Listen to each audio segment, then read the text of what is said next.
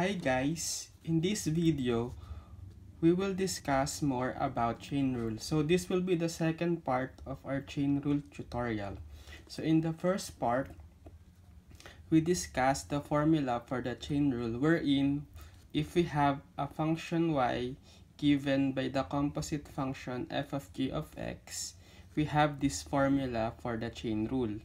Y prime equals f prime of g of x times g prime of x. So basically, I introduce you the outside-inside function concept of chain rule. And we had some examples there wherein we decompose a particular composite function into its f of x, and g of x. And we find one by one the part f prime of g of x and g prime of x, and then multiply them to find the final answer for y prime. So now we will have just more examples on finding the derivatives of composite functions. So these are the particular examples that we will have. So as you notice, they are more complex than the previous ones. So in this video, we will just practice solving complicated composite functions. So actually, they are series of composite functions wherein we have to differentiate them using chain rule more than once, since they are there are more than one composite functions. But in this case, we will have to solve them instantly, wherein we will not have to decompose the functions into its f of x and g of x and find one by one the component of the formula, so that we can practice ourselves in solving instantly. So let's try our first example. We have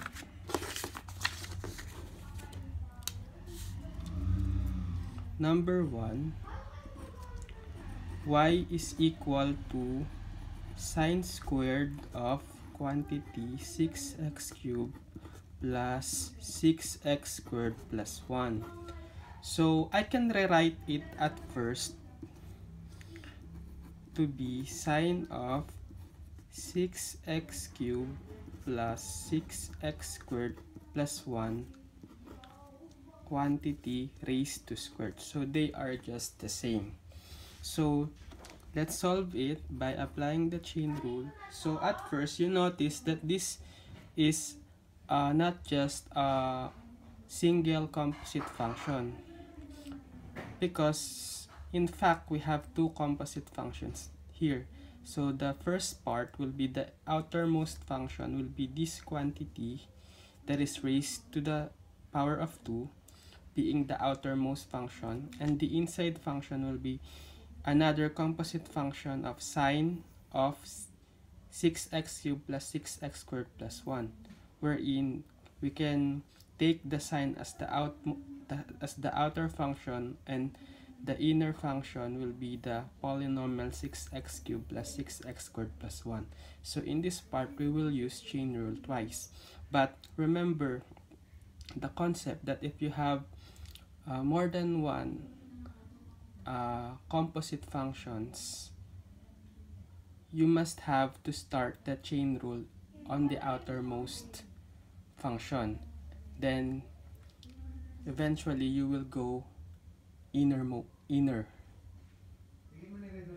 at the inner part of the function. So let's start. So let's have the outermost function to be this quantity raised to the power of 2. So we can have its derivative by applying power formula. So we have 2 times copy the inside function of 6x cubed plus 6x squared plus 1, and then multiply 1 by the exponent. So we'll have 1 here, but no need to write, so just take it as that, and then proceed to the derivative of the inside function. So first, let's have the derivative of sine of this polynomial, which is a composite like what I've said. So let's take the sine as the outermost function and the inside as this polynomial. So the derivative of sine will be cosine, and copy the inside polynomial, which is 6x cubed plus 6x squared plus 1.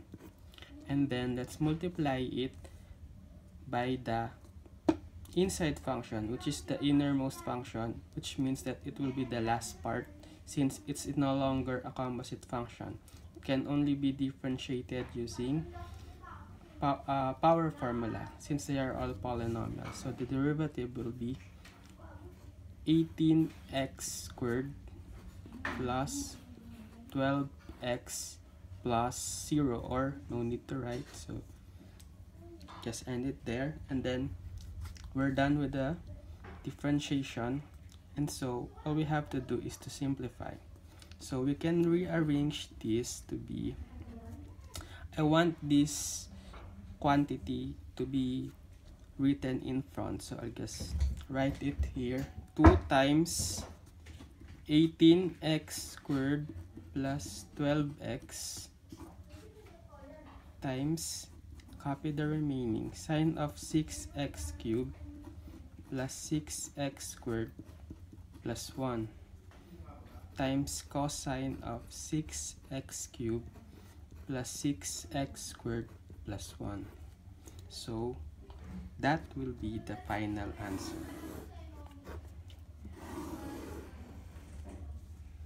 Now let's proceed to the second example.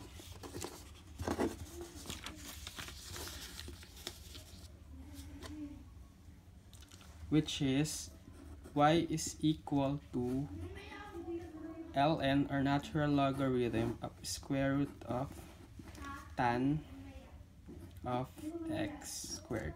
So again, I will rewrite this function first as ln of quantity tan of x squared all over to 1/2, since square root means raising the quantity to a power of 1/2. So apply only, let's apply chain rule again by noting that the outermost function will be the ln, and the derivative of ln will be 1 over the quantity. So we will just have 1 over whatever is our whatever is our inside function. So we'll have tan of x squared quantity raised to 1/2, and then the inside function. So the inside function will be at first the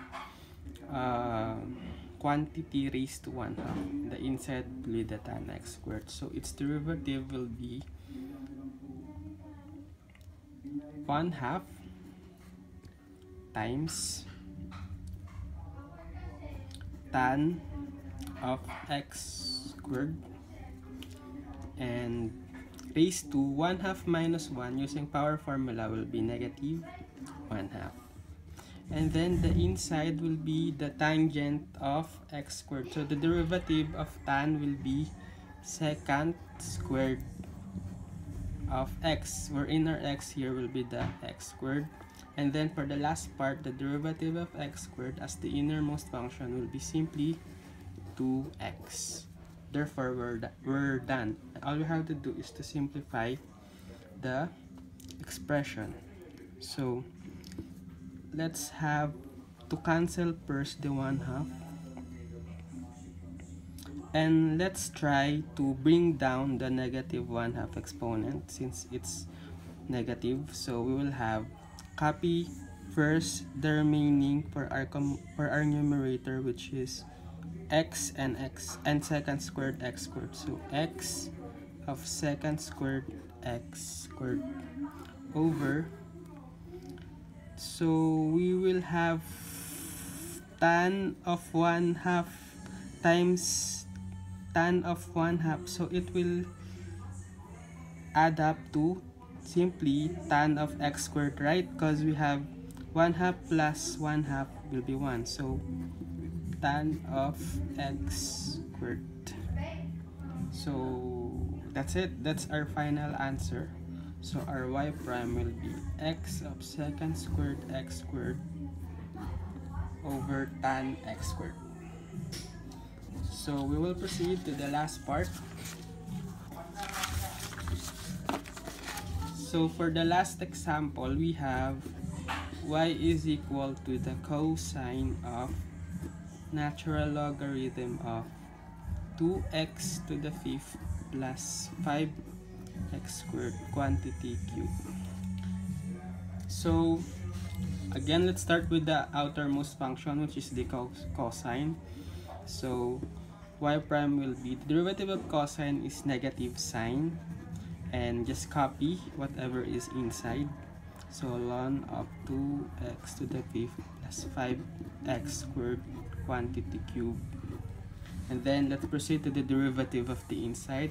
So the next outer part will be the ln. So its derivative will be 1 over whatever the inside. So this time the inside is 2x to the fifth plus 5x squared quantity cubed. And then the next outer will be this quantity raised to cube. So using power formula, we have 3 times copy the inside, which is 2x to the fifth plus 5x squared. Then subtract 3 by 1, so it will become 2. And then for the last part, differentiate the innermost function, which is just this polynomial. So using power formula again, the derivative will be 10x to the fourth plus 10x. So that we are already done with the differentiation, so we'll just simplify it. So let's start by noticing that we can cancel this, and we will have remaining of 1. Okay, so let's rewrite it as, let's put it as 3 times this quantity of 10x to the fourth plus 10x, negative of sign of ln of 2x to the fifth plus 5x squared quantity cubed all over the remaining one, 2x to the fifth plus 5x squared. So that will be the final answer. So that's all for this video, guys. I hope you learned more from chain rule topic, especially from the differentiation of these composite functions, which are more complicated ones. So see you again for more videos, and thank you.